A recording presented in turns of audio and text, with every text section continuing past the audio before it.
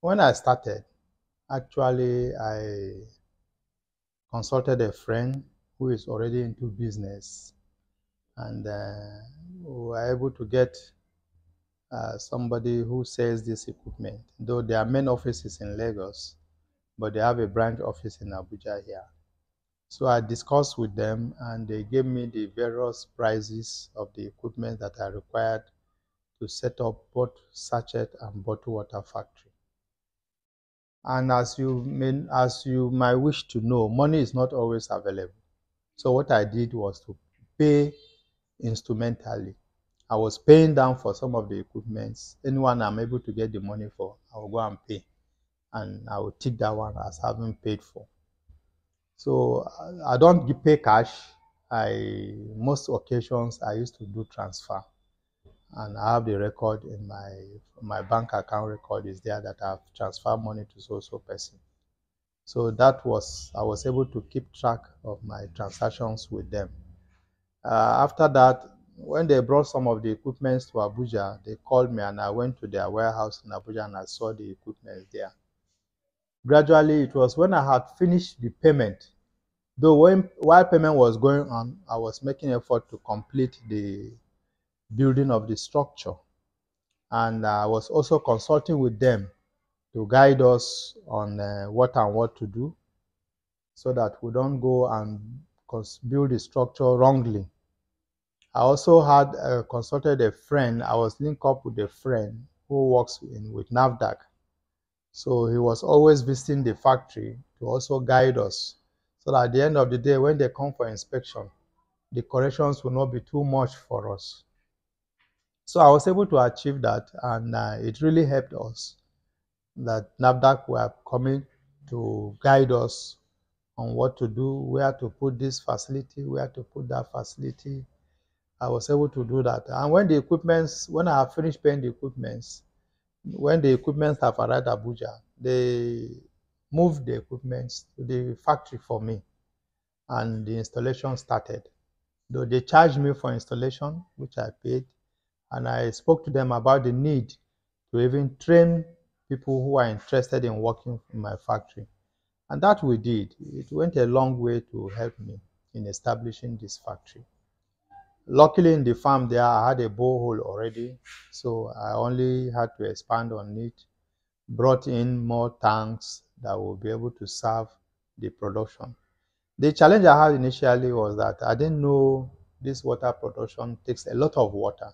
So a lot of water is being wasted during the treatment process.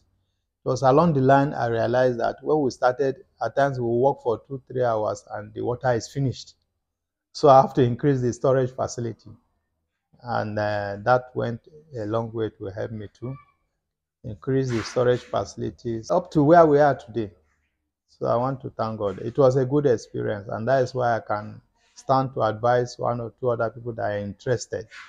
I will tell them what it takes to set up a water factory. It's not what comes easy, but when you take up a challenge, you will go through it. God will guide you and you will succeed. That's where we are today. Yes, the borehole I had a good yield, good yield. Even up to today, I'm just using one borehole and it's giving us enough water because during the drilling, we have to ensure that we get to the aquifer. We didn't just stop at surface water. We got to the aquifer where we had good and enough water. Yes, one borehole is serving us. Yes. What most people don't know is that it's not every land you see that you think when you drill borehole there you will get water. So what I try to do is that before even thinking of drilling, they go and survey the place for me. They survey the place. In short, there was a particular parcel of land that I wanted to buy for this water production factory. When they surveyed the place, they told me that this place have no water. I was buying the place to establish bottled water, and they told me no water here. So there's no point buying the land. I had to forget about that area and have to go to where there is water. So I will advise those who want to also set up a table water production factory to ensure that they are sure that there is water in that area.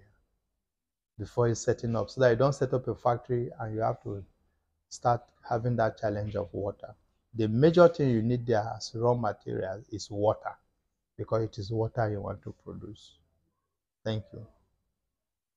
Thank you all for watching this video, and don't forget to subscribe to our YouTube channel to catch up on more future videos, and also check out our Instagram and our TikTok too.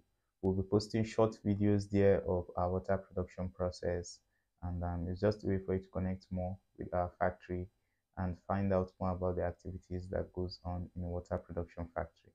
So you can support us by subscribing to us on all these platforms.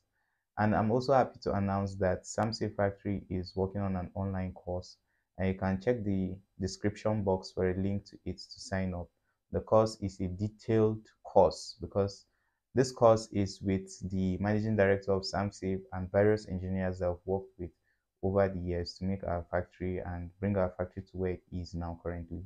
So this course is a collaboration with all these people, and we'll be telling you step by step from beginning to end all it takes, what is required, and all the processes involved in setting up a water production factory.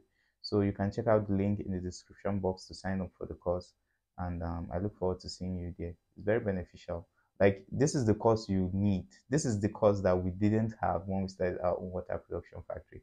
So this will help you cut down on all the unnecessary costs, all the mistakes that might come up, and every other thing that might stand as a stumbling block to you setting up your own factory. So you can sign up for the course, and I look forward to seeing you there.